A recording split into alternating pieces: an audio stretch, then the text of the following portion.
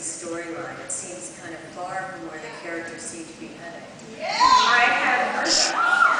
And let me tell you, in New Moon and Eclipse, almost with one exception, every plot line, every single moment of the story is heading towards what happened with Breaking Dawn. I knew exactly where I was going, and all the hints are actually in there. You kind of have to dig for them, but everything that happens for this reason. The one exception was actually the backstory of the Billions.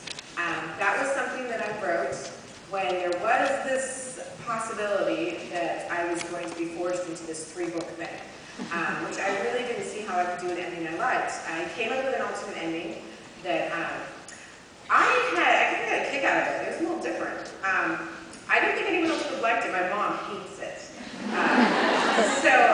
But the Billions backstory indirectly leads into that. So that's really the only part that wasn't focused on this ending.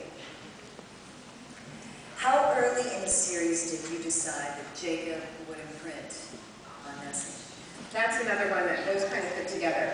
And that was part of the story from the very beginning. With Twilight, I wrote without knowing what I was going to do. But as soon as I was finished, and I kind of, I wrote a couple epilogues, and I'm like, okay, I want to live in this world for a little while longer. That was immediately part of what was going to happen. So it was always the future. And Kelly asks, have you seen the movie, and if so, are you happy with it? Thank you for the wonderful question.